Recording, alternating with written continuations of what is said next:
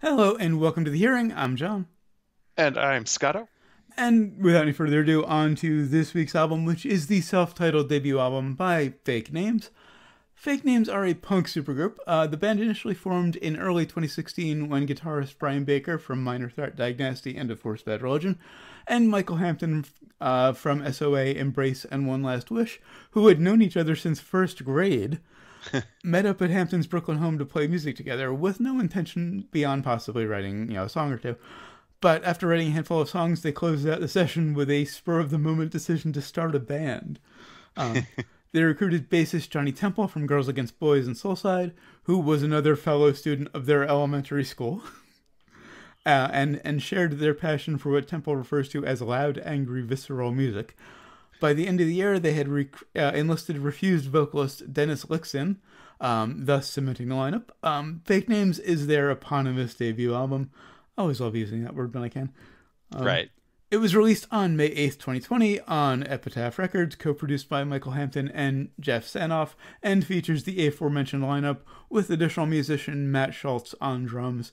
They don't actually have an official drummer. A punk band who doesn't have an official drummer. Huh.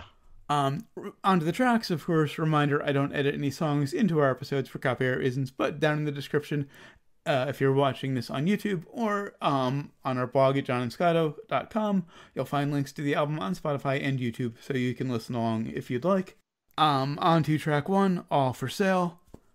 This one has been stuck in my head for days. It was kind of surprising that they weren't, as loud and as aggressive as... It's not really a punk album. No. I like the lead guitar in this. It has but it has more of an arena classic rock kind of sound to it. Mm-hmm. It's kind of straight up alt rock. Reminds me a lot of Dramarama. Yes. Yes. They're doing the very power pop. Mm-hmm. I love the verse, the groove in the verse. Lixon reminds me a lot of a 90s goth alt singer. Yes. He's got that big, deep voice. Yes, there's one track where he really does the Joy Division echo Morrissey. Love the backwards guitar and just before the second verse, and the timing change going into the bridge, and the lack of a guitar solo. So refreshing to not have a guitar solo. Particularly in this band, where I know specifically in Bad Religion, guitar solos exist to give Greg Graffin a break. That makes sense because he's usually singing furiously. Mm-hmm. On to track 2, Driver. Love the groove on this one. It feels very 70s. Yeah. Something about the guitar tone on this and a few other songs reminds me a bit of Rush. Rush, huh? There's just the guitar sound they use. Reminds me of Rush. Great melodies and harmonies in the chorus. One of my favorites, I'll say, not my absolute favorite. I had to go through a few of them. Love the snare sound on the bridge, and we do get a guitar solo in this one, but it's nice and short and melodic. As they should be in this genre. Yeah. On to track 3, Being Them. Love the opening riff. This one feels very Bad Religion. I was thinking they were going for a Nirvana kind of vibe to it. Only, of course, with the better singer. Yeah. But anyway. And Lixon's voice in this kind of music is a nice change. Because he has that 80s feel to him. He really goes from, emotive, just belting it out. Yeah. And then moving to a robotic kind of delivery in the same thing. It's a good contrast. Oh, yeah. I actually was dancing to this one. Loved the harmony riff during the solos. It just had such a great groove. On to track 4, Brick. This is my pick for weakest. Yeah, I didn't know if we were going to get a Ben Folds cover or something about where I'm from. Okay. It's just it's the most punk on the album, but it's just not quite fast enough to be hardcore. And this was a single, wasn't it? Yeah, one of the singles. I'm not sure if this was really single material, honestly, compared to the rest of the album. The lyrics are just kind of repetitive. It's just, you'll be first up against the wall when the revolution comes. Yeah. Nice gallop. I did like the high guitar stabs on the right. Mercifully, it's the shortest song on the album. Um, on to track 5, Darkest Days. Um, this This is my is where favorite. he gets the, and I say echo because I think of that Hmm. episode of The Young Ones where, Right. the anarchist has to write to the lead singer of Echo and the Bunnymen and Hmm. Dear Echo. Love the insistent groove, and the riff very much reminds me of Rush, but with a very 90s feel. Love Lixon's voice on this one. Kind of reminds me of either Peter Murphy or Bill Wadhams from Animation. Hmm. He's got that low, kind of gothy sound to him. I was really thinking Joy Division, Okay, yeah, yeah, that works too. and his name Yeah, I can't really think of it either. escapes me Um, right now. The great, yeah, lead the singer from bassist and Joy singer. Oh no, Division. the singer, not the bassist. Peter Hook is the bassist. Yeah. I can't think of the name of the singer. Yeah, or yeah. It's just too late in the day. Right. I got a Sorry, lot of Peter Murphy guys. from it though. From Bauhaus. But love the verse melody. It's just this great moody feel. They bring in the ooze in the chorus, which if a member of Bad Religion plays in the band, you need those background harmonies. Um, Loved the lead part during the bridge and a nice melodic solo. Ian Curtis, the Oh, singer of okay. I Division. knew Curtis was in there somewhere. I couldn't remember. I had Ian. I just didn't we know. we both had half of it. I was thinking Ian Drury, but that's, Uh-huh. sex and Yeah, yeah. drugs and rock and roll. Um, Like I said, it's too late, people. right, right. This is going to be a very short episode, by the way. We're like halfway through, and it's only 6 minutes in, Wow. That's 7 minutes kind in. of that's kind of how the album went, It's a very Just it's kind it's of a mercifully short album they after just run right through it. the There fucking is epics no. we've had lately. That's true. That's true. This was a nice breather after the early 90s That's long why I wanted to put this singles. one in like right when we came back because it's under a half hour. Nice, short movie. It was like under an hour and a half. Nice short album. Good week to come back to. Anyway, on to track 6, Heavy Feather. Um, there's a guitar sound in the intro and between the verses that sounds either like a synth or a sax. I thought it was a keyboard. You I'm think it's a pretty sure it guitar? was a guitar. And you're not expecting that poppy keyboard sound, Mhm. after a Joy Division song Yeah, pretty yeah. much or Bauhaus. I'd love to know what they ran it through. This one has a nice kind Maybe. of off kilter groove. It's a nice Oz in the chorus, in the verse again. It's a Um, very, very heavy Cars influence. yeah, I thought I'd heard it slightly on earlier tracks, but this one, there's like no mistaking it yeah, that yeah. they're going for like a Cars kind of feel to it. Maybe that's the 80s I'm hearing because I do hear a lot of 80s in their sound. Maybe it is that kind of Yes. new wave vibe. Um, I love the chorus melody and how the groove changes, and this is another one I was dancing to. Um, on to track 7, First Everlasting. Another one that reminds me a lot of Dramarama. I'd say this was my pick for strongest. It Okay. sounds a lot like a Tin Machine song, actually. Yeah, I get that. This is considering it's your favorite on the album.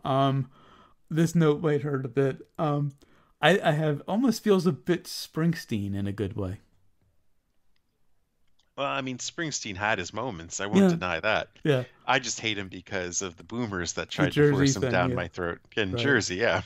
Um, It's love his the. fans. Yeah, yeah, I yeah. hate Yeah. Springsteen because of Springsteen Right. fans. I mean, I That's never it. really clicked with most of his music, but I don't really have an issue with him. I just have an issue with the people who expect me to like his music because of the state I'm from. I owned Born in the USA back in the day. I'll admit that. But the fans are just so goddamn annoying. Right, right. Um, And we get hate emails over this. So be it. right. It won't be the first and won't be the last. We're both originally from Jersey. I still live here. We were teenagers when Born in the USA came out. I was even younger. I think it was like 11.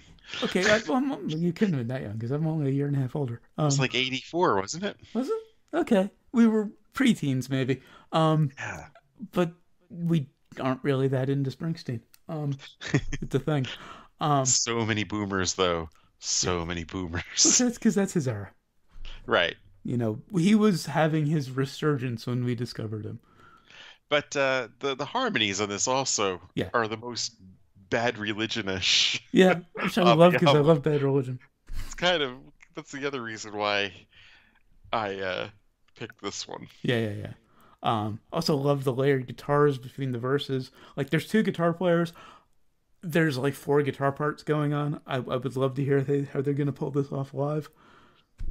Um, on to track 8. This Is Nothing. Love how high the bass is in the mix on this one. It's all about the bass. No, I was not referencing that song. That was totally Oh. accidental. I'm sorry. And I didn't even realize in my notes when I said I got nothing that the song is actually called This This Is Is Nothing. Nothing. Love how high the bass is in the mix. Nice, insistent groove. Love the little descending riff in the chorus. Nice vocal harmonies on the outro. On to track 9, Wait. Love the opening riff and the off-kilter groove. More great harmonies. You gotta expect that from him. Anything connected to Bad Religion. And second to the last track on the album. It's Mhm. got a bit more of an epic feel to it. Not Yeah, not longer, of course. no, Nothing's long. nothing over. I think they're all under 4 minutes. Yeah. Love the change up in the arrangement for verse 2. You get that little breakdown in Yeah, how it this. stops down for the bridge. And he goes very Lixon goes very Peter Murphy on the bridge Yeah. on this one. Just straight up channels Peter Murphy. On to track 10, Lost Cause. Another one that's almost hardcore. Kind of cowpunk. Mm. If you know what cowpunk is, a mix of country and punk. Right, right. And I used to listen to Hee Haw Hell back in the Mhm. day. And that 2/4 groove that you get in a lot of punk really comes from country and bluegrass. Ironically, we reviewed a music documentary about a bluegrass band on Something Takeout this week. That comes from that music. It comes from country and bluegrass. And for those of you that don't know, Hee Haw Hell was a show on Sirius. Actually, no, when it was just XM radio, and they had a channel just for punk rock called Fungus. Nice. And they just did a cowpoke, rockabilly show. Cowpunk. Cowpunk, yeah. Cowpoke is another whole other thing. Yeah, it's I swear I wasn't drinking. It's just late. Right. Yeah, but got a nice cowpunk groove, which I miss because you haven't heard a lot of cowpunk since the 80s, maybe early 90s. Yeah, some Reverend Horton heat. Yeah. Love the nice anthemic chorus. It ends the album beautifully. Love the line, "Hold on, gotta hold on to this lost cause," in the chorus. Oh yeah. And I love the first riff play of the on solo. the lost cause at the end. Yeah, it's good. Yeah, saying you gotta hold on to the lost cause on the last song of this side project. And I say I love the first riff of the solo because the solo was basically just two different riffs. You had one riff, probably Baker, the other one is Hampton. So, do you recommend it? Tough one. I was expecting something entirely different than what I got. It sounds like you enjoyed it, though. I did. There were parts where I really enjoyed it. So yeah, I'll recommend it. I definitely recommend it. It's a bit punk, a bit 90s, a little 80s, touch gothy, maybe a little Rush. It's pretty much perfect for me. I could have used some more punk. And that's it for Fake Names. You'll get a lot more punk next week, because until next time, we'll be reviewing Fresh Fruit for Rotting Vegetables by Dead Kennedys. Oh my god. Really? Had to put this one first before DK, because I didn't want the comparison going the other way as much as I love this album. Yeah. Yeah, I get to tell my Toys R Us story. Until then, of course, always remember, never forget, wherever you go in life, there you are. There you are.